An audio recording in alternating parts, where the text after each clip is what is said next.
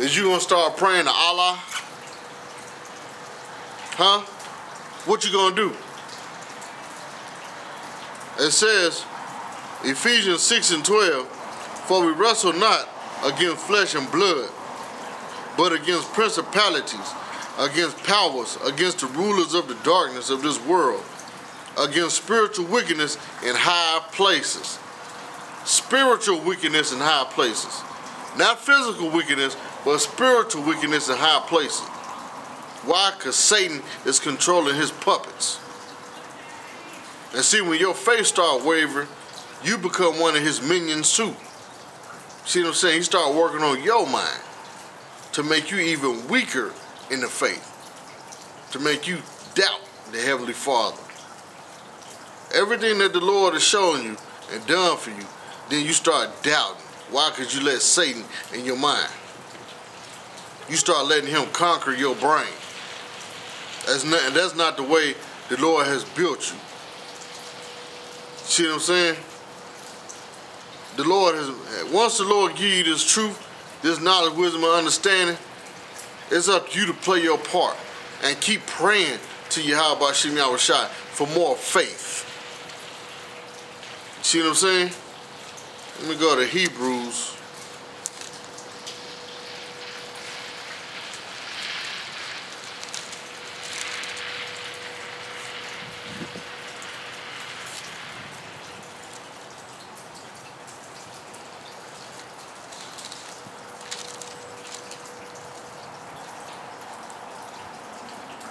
Hebrews 11 and 1.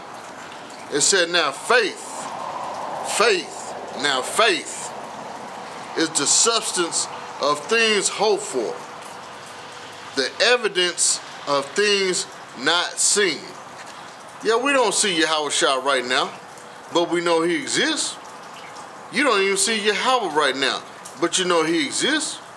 You don't even see the angels in the spiritual world right now, but you know they exist. You can't see the wind, but you know it's there because you can feel it. The same way with YAHAWASHI. When you're in a tough situation and the Lord brings you out of it, who is that? That's YAHAWASHI. That's not Jesus. That's not Allah. That's not Buddha. See what I'm saying? That's YAHAWASHI, your Lord and Savior. That's not the swamp monster that deliver you out of this situation. That's not Satan. That, well, unless you worshiping Satan, because Satan can bless you too on the left-hand side. That's if you worshiping Satan.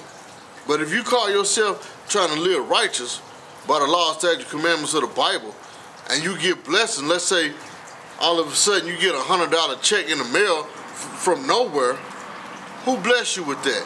That was YAHAWASHI. That wasn't you doing your own thing or you blessing yourself. No, that was YAHAWASHI blessing you. It says, oh, see, that's the spirit. YAHAWASHI, the water YAHAWASHI. This is Hebrews 10 and 23. It says, well, I start at verse 22. Hebrews 10 and 22.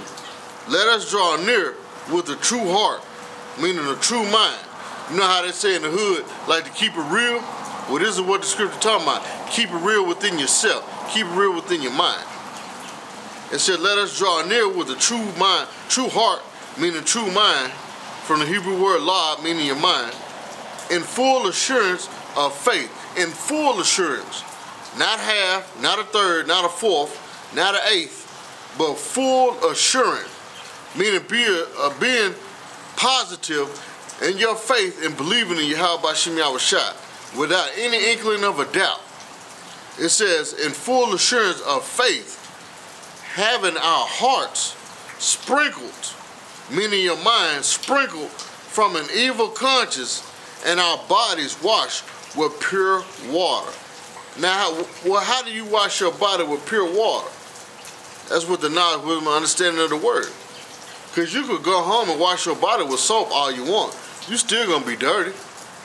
You clean for that moment while you bathing, while you got the soap suds all on your body and you rinsing it off. You dry off, put your clothes on. 10 minutes later, your body dirty again. See what I'm saying? So how do you clean your body? With the washing of the word. See what I'm saying? Not going to some old wicked church with some old pedophile or homosexual pastor putting his hands on you and then dumping you in a baptizing pool that you done had 8 women on their periods getting baptized in the same water. That ain't how you get clean. You still dirty. Your spirit is still dirty. It's still messed up. Because it ain't clean. Why? Because you didn't know who you was. You still call yourself Fabian the Presbyterian. You see what I'm saying? You're not calling yourself by a Hebrew name. You're not calling yourself Brother Amawan Ayash Bun Yahawah the Bun Yasha'Allah. No, you're calling yourself Damien the Baptist deacon of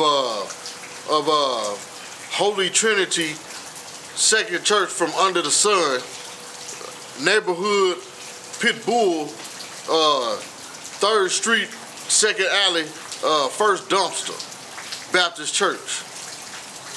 You see what I'm saying? Reading on, it says, let us hold fast the profession of our faith without wavering, for he is faithful that promised. See, it said without wavering, meaning what? Without any doubt. Saying, well, Yahawashim Yahushua, if I guess if you see fit, or Lord, maybe you don't feel like it right now, but I was kind of wondering. No, you have to be bold and knowing in your faith that the Lord is going to answer your prayer. Yahawashim Yahushua, kill this wicked nigga right now. Not no, Yahawashim Yahushua, I didn't mean to disturb you, but can you please get rid of this bad guy? He stayed harassing me and I'm kind of scared, and I know that you're powerful, so they say. No, you have to be in full assurance of your faith. Hey, Yahawashim Yahushua, Shalak Rayam, Yum Yanai Tha, this wicked nigga, Baba Kasha, to water Yahawashim Yahushua. You see what I'm saying? You should know beyond a shadow of doubt that Yahawashim Yahushua is going to answer your prayer without you wavering and getting weak, man. Telling brothers, oh, man, I don't think I can be in this truth no more, man, because I done fell in love with pork, man. My grandma, I went over my grandma's house and she cooked me a pork chop sandwich, and man, I got weak, man, and I fell in love with it, man, so I'm back to eating pork. That's some old BS cop-out, man. You see what I'm saying? You shouldn't let your faith waver like that, man. All the cares of this world. Let me get a scripture. Oh, matter of fact, that's the spirit. Hebrews 11:6. But without faith, it is impossible to please him. Who is the him? Yahawashim Yahushua. Because they one and the same. Not saying they the same person, but they share the same like mind, the same spirit. See what I'm saying? It said, but without faith, it is impossible to please him, Yahawashim Yahushua. For he that cometh to the Most High must believe that he is. So you got to believe on the name through faith. You got to believe that the Most High name is Yahawah. Yahawah is, he is. That's the breath. You got to believe that Yahawah, the Most High, he is. He exists. He's the supreme being. And under him is who? His son, Yahawashi. He the Savior, or he the deliverer. You see what I'm saying? But you got to what? Believe.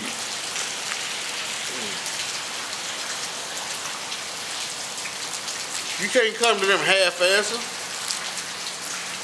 Like the scripture say, you have to believe. It says, for he that cometh to the Most High must believe that he is, and that he is a rewarder of them that diligently seek him. What does it mean, diligently? Like no matter what happens in your life, no matter what obstacle you may face in life, you still gonna honor and praise and reverence YAHAWASHI. No matter what, you still gonna give glory and honor to YAHAWASHI. You still gonna go out there on the highways and byways and do the work of YAHAWASHI. You see what I'm saying? I don't care if you gotta walk 3 blocks to a certain area or a certain atmosphere. See what I'm saying? Away from your house. I don't care if you walk to a park that's out in the open. You see what I'm saying? As long as you go out there and prophesy to the wind and put forth some kind of effort, you're showing your diligence to YAHAWASHI. You putting forth some kind of effort to go out there and teach the truth. You're not staying in the comfort of your own home where you can eat and sleep. See what I'm saying? When it's time to do the work, it's time to do the work. You get what I'm saying? That's what the Lord honors. That's what the Lord loves. You putting your best foot forward. Even though I'm not around a whole crowd of people, still, I'm still putting my body up as a living sacrifice for YAHAWASHI. Anything can happen. I'm out here in the elements of nature, of the air, of the city. See what I'm saying? Anything can still happen. Satan could put the spirit on somebody to come up and shoot me in my arm or something. Or have a wicked nigga try and fight me just because I'm reading the Bible. I mean, he gonna get his ass smashed, but still, Satan could put the spirit on somebody to try and come up and hinder me from teaching this truth. Bring the police along. Oh, you know you can't be reading the Bible. Man, it's a public place, man, I'm at. You see what I'm saying? I'm out here on the highways and byways teaching this truth. This is public property, man. This is my constitutional right. Freedom of speech, freedom of religion. But the Lord wants you to come out and put forth some type of effort, man. It said, this is back in Hebrews 11:6.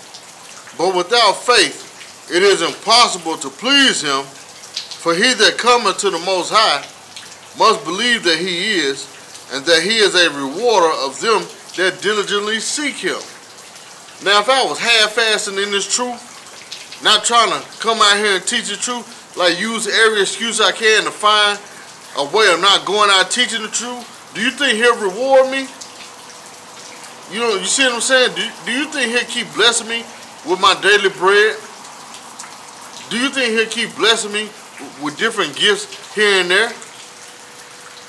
Do you think he'll keep blessing me, number one, with more knowledge, wisdom, and understanding if I'm half-assing? No. Why? Because I'm not diligently seeking him.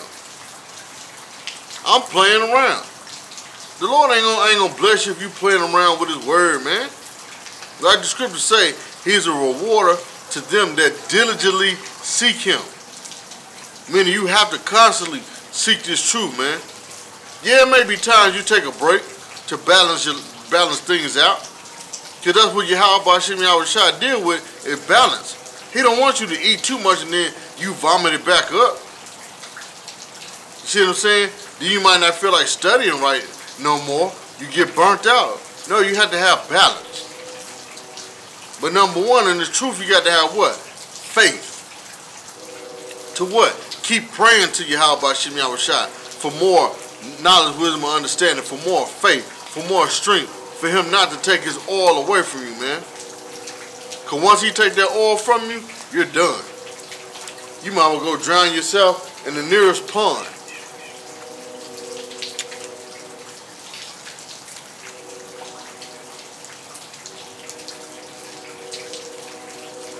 This is Hebrews chapter 10, verse 38.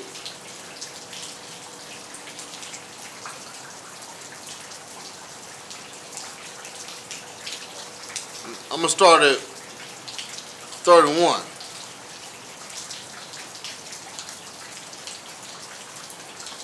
No, actually,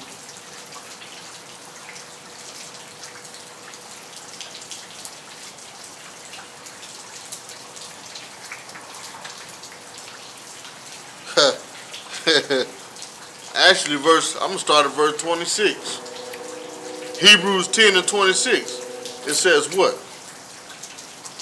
For if we sin willfully, meaning what? You know you're supposed to go out there and teach, but you make up some kind of pitiful excuse not to go, you're willfully sinning.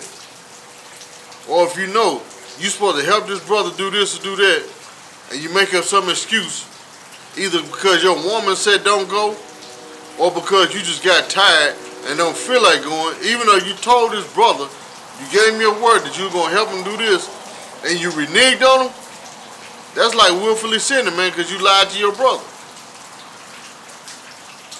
You get what I'm saying? Or your brother asked you for some help, saying he need $20 to help pay on his light bill so his lights won't get cut off.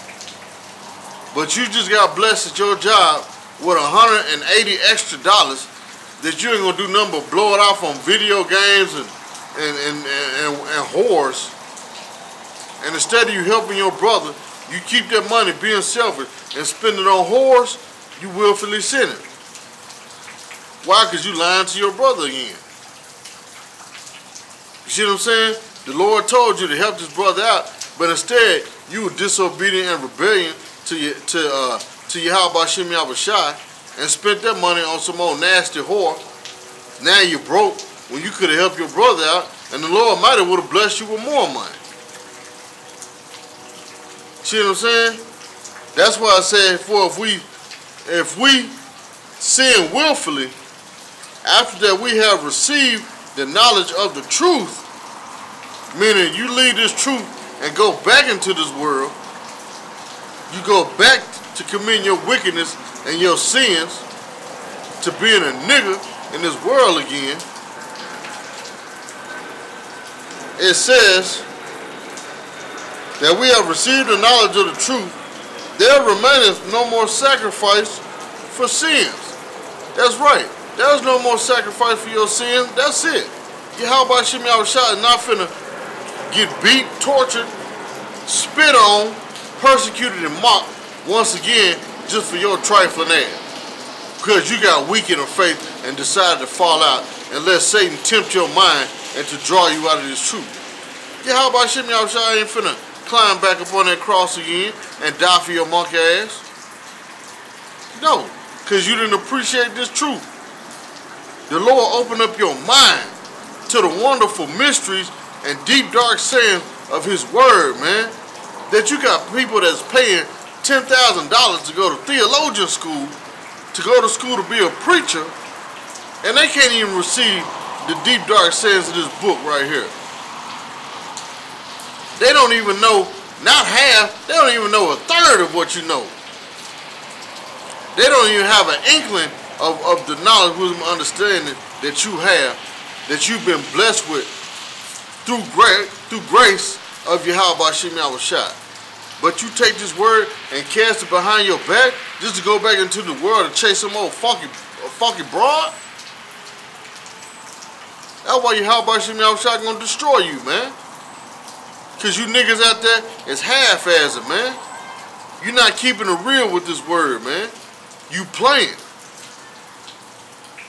You BSing around with this Bible, man. This Bible is no joke, man. I love this word of YAHAWASHI, man. I love the deep, dark sayings that He's unraveled and revealed to me, man. The mysteries that He have decoded for me, man. For my understanding of the Bible. Not saying that I'm going to go out here and just show everybody everything that the Lord has shown me in this book, because it might not be time for that right now.